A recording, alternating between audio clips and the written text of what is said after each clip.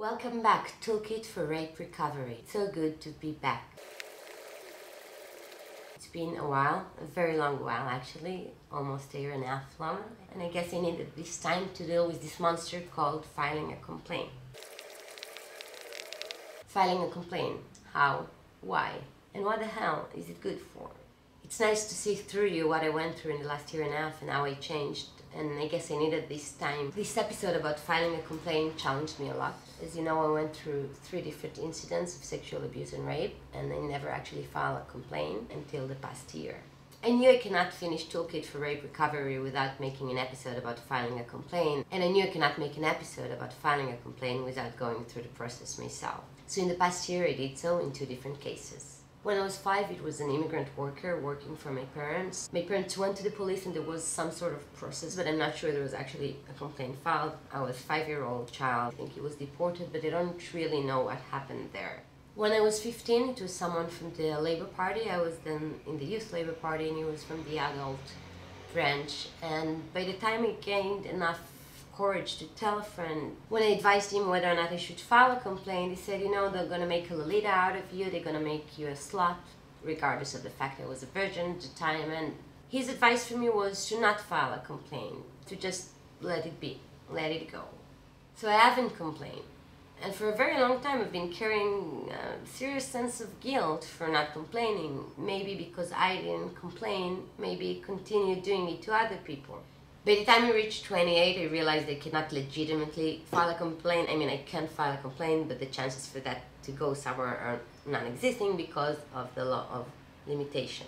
A law of limitation is 10 years. I was a minor, I was 15, so it means 10 years from 18.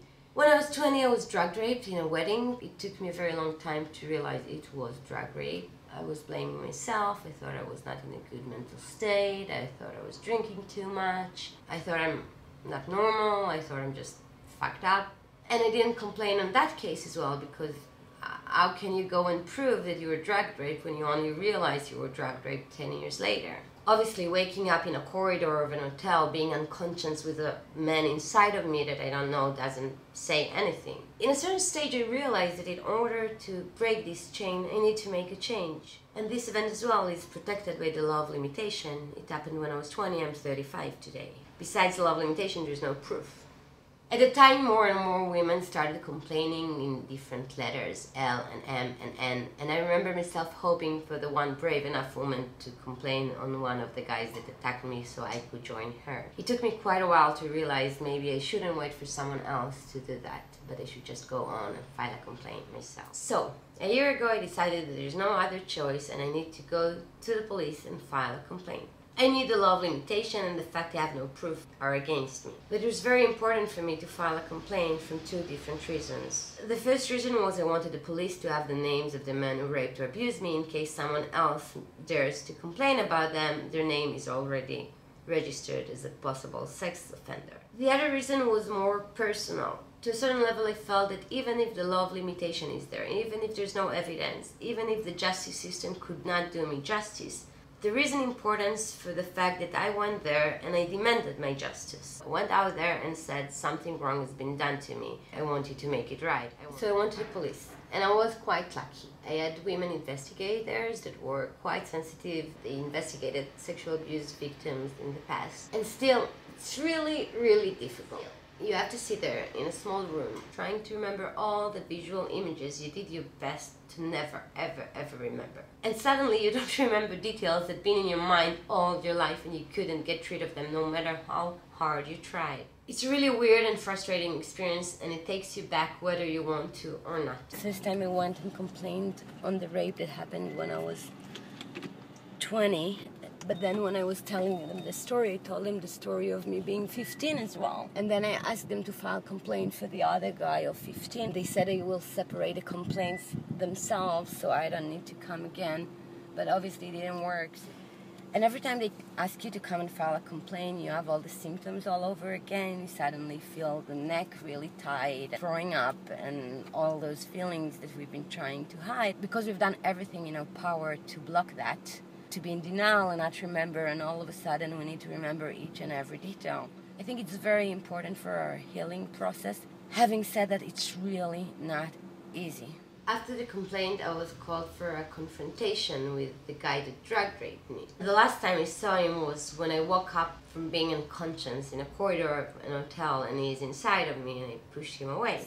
It was probably the hardest thing that I had to do in my life. And you know what the worst thing is? That for a second there he made me doubt myself. And he obviously blamed me in everything I wanted. I made a scene. I asked him to kiss me. Obviously I will not show that, but for a second it did make me doubt myself. I was very lucky to be supported by the Israeli version of Rain Center, and I had the legal advisor with me there. I sat with him in the same room. She was there in the room with us. She was sitting between us, and that was quite a big help. So I sit in the room with this guy that I know drug raped me, and I have nothing to say to this asshole except how fucking disgusted I am by him. And as you can see, it creates an effect, and I cannot say that the confrontation was a great help. Before the confrontation, they told me there is a good chance that this confrontation is the only thing that you're gonna have which is somehow close to a closure. So that's your opportunity to say whatever you have to say, whatever is on your heart. But who the fuck is it that I'll talk to him? Who is it that I'll think of what I want to tell him? You know, you raped me. Like, it doesn't worth my time. It doesn't worth me thinking of what do I want to tell him.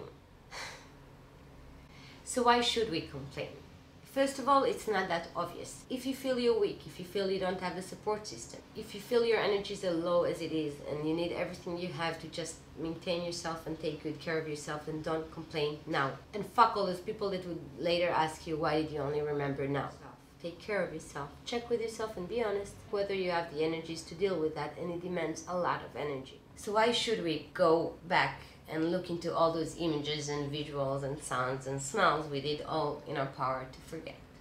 In a personal level, I think it's in order to regain our freedom and know that we demanded our justice.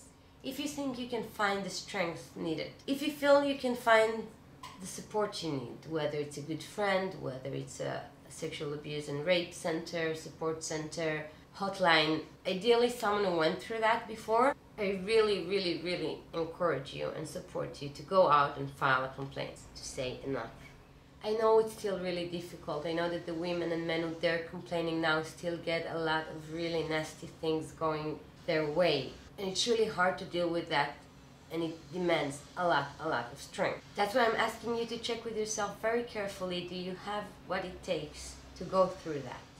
But if you do have what it takes, I strongly believe that filing a complaint, that all of us filing complaints, is the only way we can change the situation in which we live in. Unless we create a situation in which more women dare to complain than not, the situation will just remain as it is. And that's quite bad for all of us.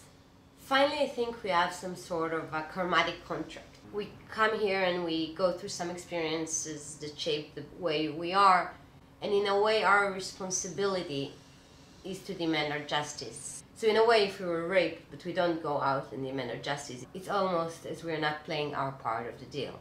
We've already been raped or sexually abused. In a way, the only thing we can do is actually throw the ball back to the court of our abuser and make him go into defense.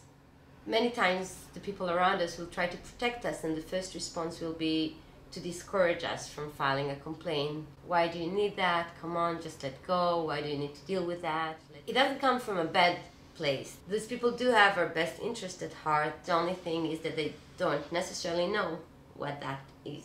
They don't want us to be in the media. They don't want us to be in the eye of the storm. They want to protect us. They don't want people to say things about us. And in a way, they're right. It's really not great fun to go through that. But what they don't understand is that we never stop going through that, in a way. The thing is that if we won't do anything, it will never change. And we really want that reality to change. And it is changing as well, so we should just go on. In order for us to let go and move on and really believe we deserve good and we should treat ourselves good, we have to stop for a second and say we were abused. What was done to us was wrong and it shouldn't happen, and we should demand our justice. And then you can really let it go, or at least start letting go. But that's in the next couple of episodes. The day after filing a complaint, I went back home and I was trying to take good care of myself, take a nice bath, prepare myself some nourishing meal, regain my strength back. Obviously, it brought up a lot of things I was doing my best to forget. Flashbacks and a lot of the trauma kind of came up. There were visuals that I couldn't remember in the police that suddenly came up, things that I managed to remember and now I couldn't let go of. And then I basically went back to denial. I kind of put it aside and never checked what happened with my complaint. They give you this piece of paper that you can go online and check the status of your complaint, and I never went back to check it. I folded it, put it in a drawer, and kind of went back to my life. And one day, while I'm shooting a movie, I suddenly get those 2 envelopes that've been in the post and follow me, so they've been looking for me for a few months now. And I see it's a letter from the police. I knew to begin with that my complaints are not likely to actually get into charges. And still, I open the envelopes and I see that one of them was closed because of the law of limitation and the other because of lack of proof. And even though I knew it on advance, there's something really, really painful when it actually happens. And I fold the paper back, put it back in the envelope, put it aside, and never look at it again, until now. And for a few months, this really nasty response, which was the most expected thing ever, sits there in the drawer next to me. And I don't do anything with it. I don't think about that. I don't mention it to no one. I don't say to anyone I got an answer. I just go back into a denial state. Obviously, by the time those months went through, I was too late to appeal or to object to the decision. And to be totally honest, I don't think I would have objected or appealed anyway, because I was just a bit too tired to go through that again. And a few months go by and I realize that I have to go back finally and finish episode 10 about being so frustrated from the fact that there was no charges filed and knowing that my complaint process was in a way getting to a dead end. And it took me a very long time to realize that that was part of the story. And I went to meet Adash Taif, an Israeli journalist who is a huge pioneer in all the sexual abuse and rape arena. I told her really frustrated about the letters I got and that I'm debating whether or not I should expose their names. She was the one that told me that if I do expose your name, I'm the one that needs to be able to protect herself in case of a defamation claim. I don't really believe they would ever dare go and sue me for defamation. However, to be totally honest, I much rather focus now my energies in finishing Toolkit rather than having this fight with them. I might still decide to expose them one day, but at the moment I just want to finish this episode and this web series. But she also pointed out that there was a reason why I got those 2 results. Most of us, when we finally get enough courage to go out and file a complaint on what's been done to us, those are the answer we would get. Either law of limitation or no proof or no interest to the public. Those are, generally speaking, the results we would have to deal with. It's frustrating, I know, and although you know in advance that that is what you're going to get, still, it's really fucking blow. So why should we file a complaint? If we'll complain more, if we'll change the statistics, if we'll make a reality in which most of us do their change, we'll create a reality in which complaining is easier and more obvious, in which we do it faster and we have more proof. And eventually we'll have more complaints, we'll have more charges, and hopefully within time less and less sexual abuse and rape events.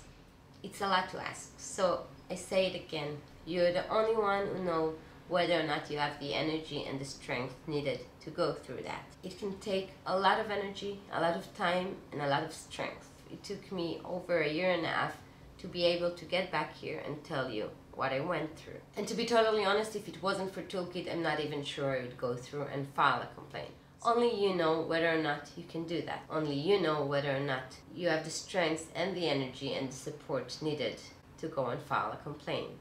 Don't be hard on yourself. Be soft on yourself, love yourself, treat yourself well, and trust yourself that when the time comes, when the right time comes, you will go out and demand your justice. There is another outlet, a civilian lawsuit, which I don't know a lot about because I didn't go through personally, but I do know some people that went through that. It's a good way to deal with the law of limitation. I think also proving should be easier than in criminal law. However, as I said, I don't know a lot about that. If any of you filed a civilian lawsuit and you want to share your experience, please write it in the notes here below. Any information would be great. To sum it all up, currently the situation of filing a complaint is still quite nasty, but it's way better than it used to be. It's a really difficult experience. It's a journey that makes you remember things you were trying to forget, and a lot of flashbacks and images and physical responses. It's not easy. If you feel you have the strength, the support and the energy to go through that, I think it's really, really, really important we'll file complaints and we change the reality as we know it. If we complain more, it becomes more legitimate to complain. If it becomes more legitimate to complain, people will complain closer to the event. If they complain closer to the event, we might have more proof. And if we have more proof, we might be able to get to more and more charges. If we want to change this reality, both for ourselves to know that we demanded our justice, and for others to know that we made sure those assholes are not out there to attack them, we have to make a change. I cannot stress enough. You are the only one who knows whether or not you can do that, whether or not you want to do that, whether or not you can do it now. And you're the only one who knows what's good for you. It can take a very, very long time. It took me 1.5 years in order to digest this experience and come back and share it with you. So don't be hard on yourself. Don't beat yourself up. Even if you feel like you will never be ready to file a complaint, or you feel you'll be able to file a complaint but not now and you need more time to get stronger. Listen to yourself and not to anyone else. You're the only one who knows and you know best. Finally, we're done with episode 10. This episode challenged me. Took me a very, very, very long time to complete it. After recording episode 10 in English for the first time, it accidentally was deleted, so I'm recording it in the second time now, and it seems like it was the longest episode to ever make. I'm very happy to be with you here from the other end. I get to see through Toolkit and through you what I went through and what a change I went through visually, and I really like what I see. To sum it all up, it was miserable. It was hell to go through the process of filing a complaint. It was difficult, challenging, disgusting, painful, flashbacks, everything. But I'm so happy to sit here with you from the other side and say, I demanded my justice. I would not let anyone hurt me and not demand my justice anymore. And from that strong place, I got to say, it was totally worth it. There is something really strengthening and healing about this journey, and I'm very grateful for that. Episode 10, filing complaint. There was meant to be only one more, but we have a tiny bit of a shift. 2 more episodes to go. Next episode, forgiveness, mainly to yourself.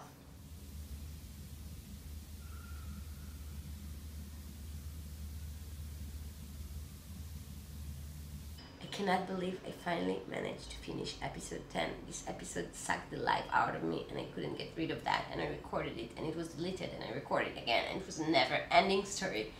Episode 10 is over, episode 10 is over, episode 10 is over, episode 10 is over.